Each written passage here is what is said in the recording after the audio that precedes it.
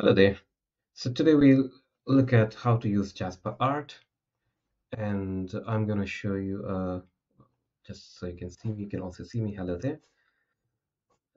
Let's look at Jasper Art. Jasper Art, I don't know if you know how AI and how text to image works, but Jasper Art is built upon the same technology that other AI writing tools, including Jasper, use. And let me quickly show you what art does. So I put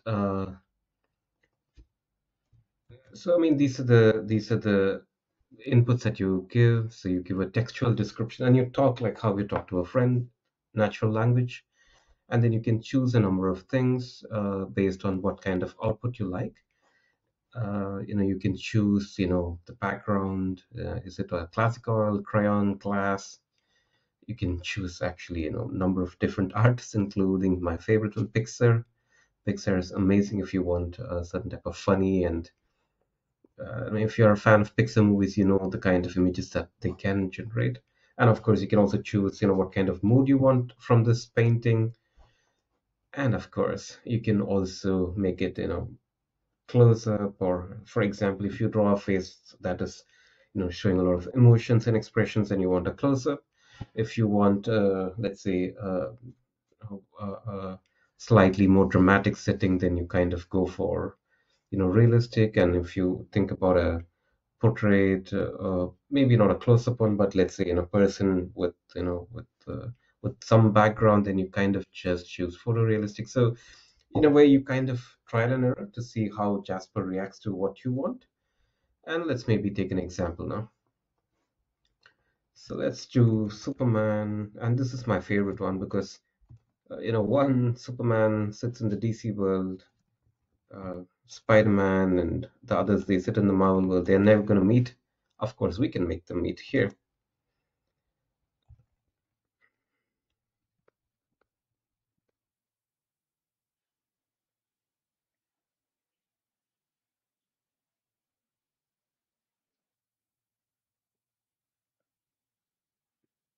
I'm trying to be funny here. I have no idea what the AI is going to do. Let's check it out.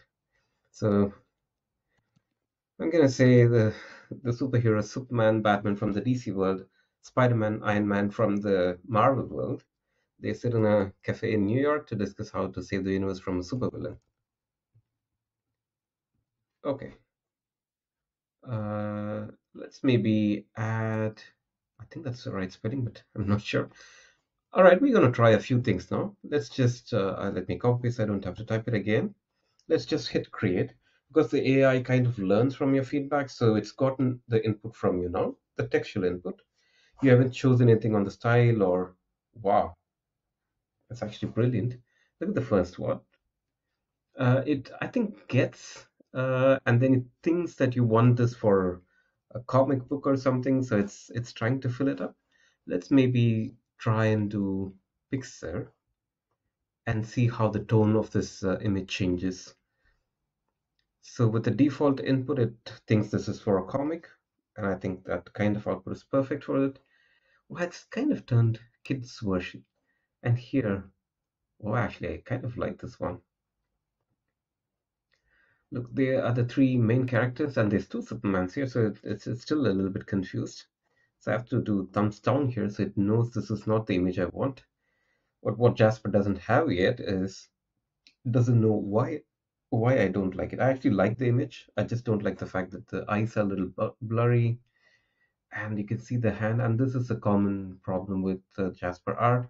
You see the hands aren't accurately finished, so you kind of say, get me photorealistic, highly detailed one. So let's go again. And you sometimes figure out it's not always easy to get exactly the image that you want in mind, so you have to start tweaking your inputs. That looks a little better, but again, you see Spider-Man is fine, Superman is fine, Batman, off here and there, but you don't want to get into copyright trouble, so maybe that's not so bad.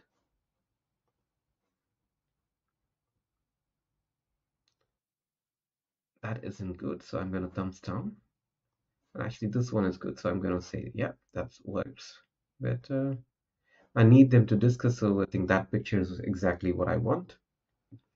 But let's see if I can get a more detailed version of it, which I can print into onto a t-shirt or something. Not these ones. I think you can see how this is beginning to work. This is taking the pixel mode. I'm just going to say, let's assume, how this, let's assume Van Gogh or South Park painted this one. Let's see how it's going to turn out. Because remember, these artists, they have a unique style to their work, and Jasper learned from their work, and then it's going to try the same techniques here. And you can see it's dramatically different when we choose somebody else. Let's choose Andy Warhol. So I don't know if I'm saying this name right. Let's say Warhol. Okay. Let's see what Andy would have done. Andy's gone with the slightly more colorful. There's shades in the hair, on the face. That looks interesting. Let's look at what Adams would have done here. And again, this is how you trial and error with Jasper Art, or actually any AI. It's not going to intuitively know what you think. Uh, this has gone, slightly retro black and white versions. Maybe, that's representative of the artist. Let's look at the popular one now with the doctor.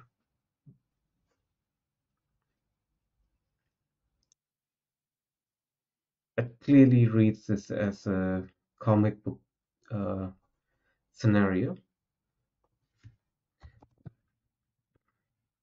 Let's have fun.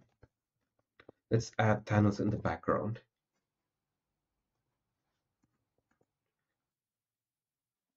Well, I'm sorry if you don't know who Thanos is.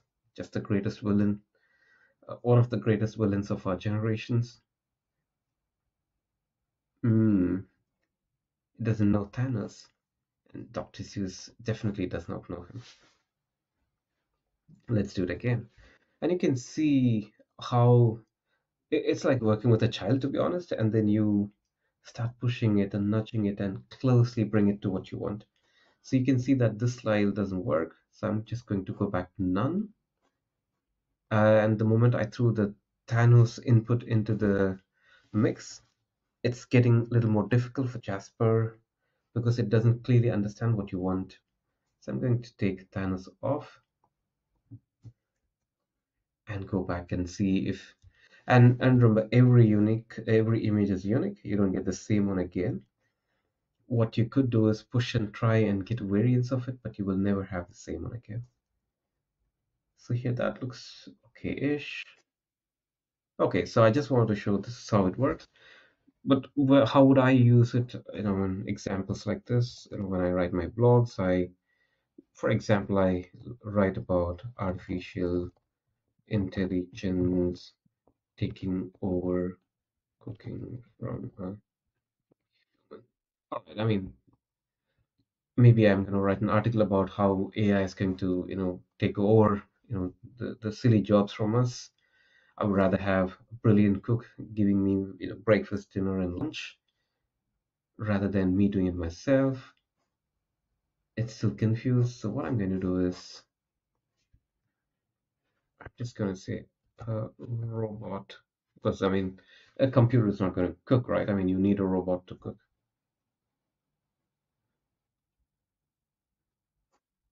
So let's give a new input and see what Jasper is going to do. Okay, there you go. Exactly the kind of image I was looking for. You can see all the four images have a kitchen, some sort of a kitchen setup, and this robot is even cute.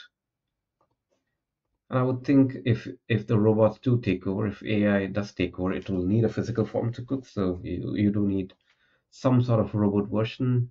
And I think I love all the four. They look good. Maybe I love these three or the first one. So I'm going to thumbs up to say this is the kind of image I want. Jasper says, thank you. You're welcome. I'm going to try again and see what Jasper Art does. It is improvising, it's trying to cut here, and here it's actually working with a human. Maybe it remembers the input from the previous iterations, but there's an intelligence background. I think the previous set were better, so I'm going to say, nope, not so good. And let's go again.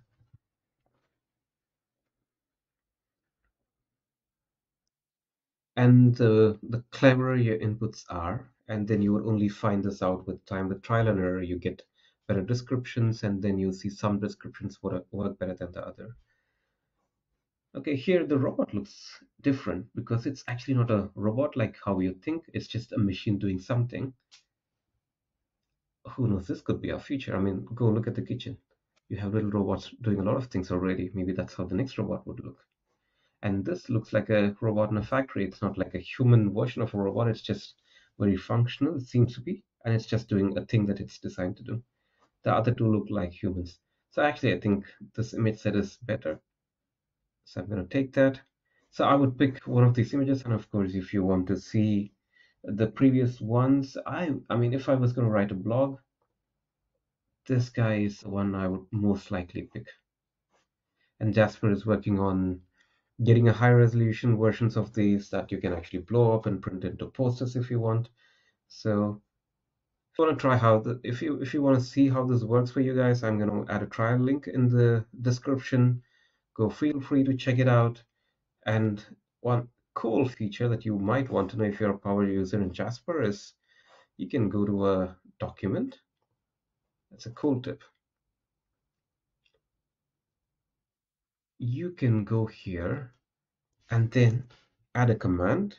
And if you don't know what a command is, I'm going to add another video to explain how command works.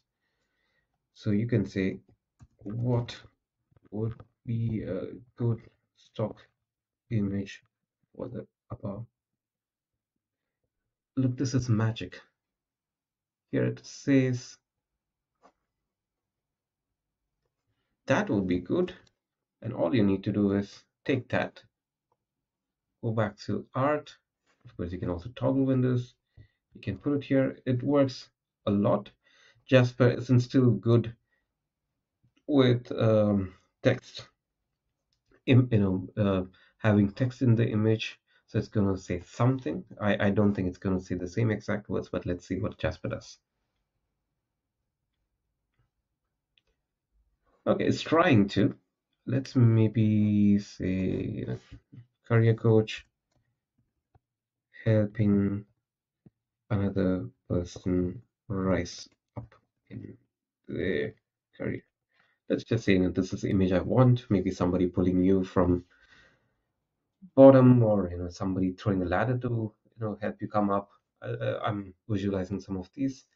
It's giving me actual people, which is fine, I think, because this is AI. I cannot expect it to understand without me actually saying it. So I have to say a person helping another person climb a pyramid. Let's do that. I mean, I'm thinking the corporate world is like a pyramid. You want to rise to the top, and you need a career coach who helps you do that, climb that pyramid. There you can see it's getting closer. I don't like the image quality and the finish though, so I did a thumbs down. I'm gonna go again.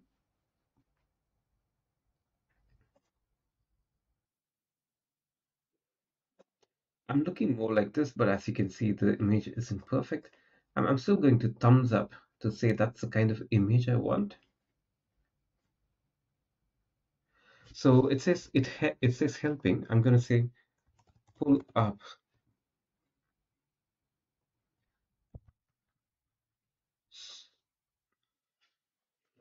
So there's a clear direction here. I have a person who's trying to pull up another person. I think that is a better image. It's like they push you from behind, which is exactly what you need.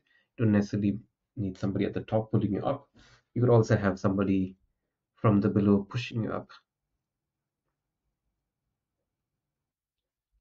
Now this is bad. What I would do is I would go again and again and stop when I have something that I believe is right. I saw one image that was good. Let me change this to a mountain.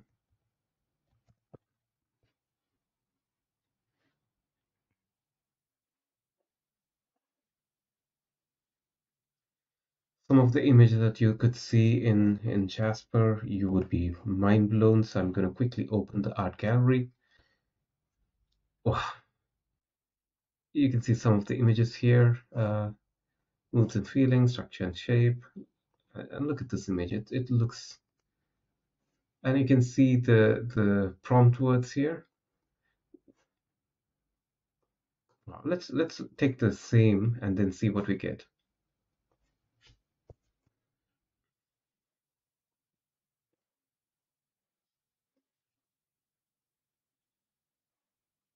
And the more trained Jasper in some of the topics, the better it would be. I think we're missing a car.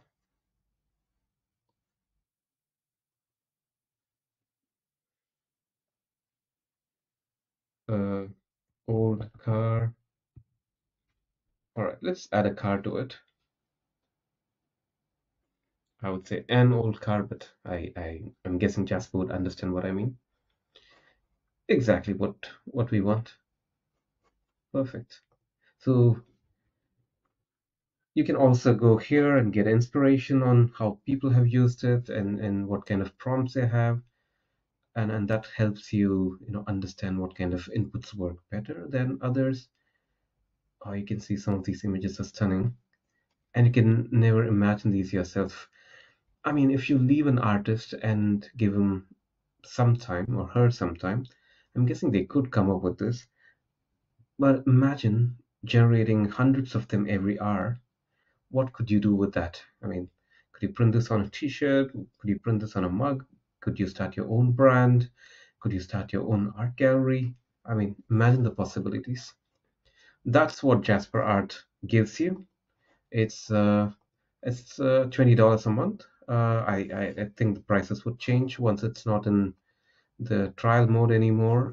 And you can try it for free for 7 days.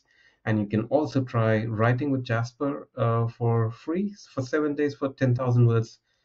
Use the description. There's a link in the description below. Use that and get going, guys. And of course, check back on the channel. I'll constantly add more videos and show you how to use Jasper and other tools. Thanks.